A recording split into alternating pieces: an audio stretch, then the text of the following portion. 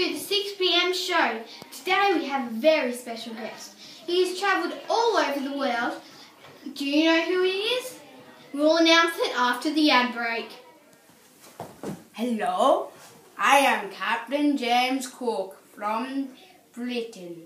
I sailed to Australia first and then I came back to Britain. Where did you start your journey? I started my journey in England and sailed to Botany Bay in Australia and back to England to tell there was land for convicts to be kept. So, where were you born? I was born in Martin, which is in the United Kingdom. What were your problems you ran into? There were lots of many problems. The problems I ran into were very hard.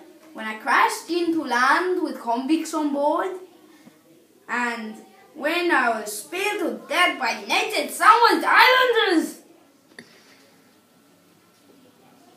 Why did you explore? I explored on the endeavour to watch Venus as it passed between the sun and the moon. What family did you leave behind when you explored, and was it very hard? It was very hard. I left my 6 children behind: James, Nathan, Nathaniel, Elizabeth, George, Joseph and Hugh. And of course my parents, James and Grace. And my wife, Elizabeth. Go. I was born in Martin, which is in the United Kingdom.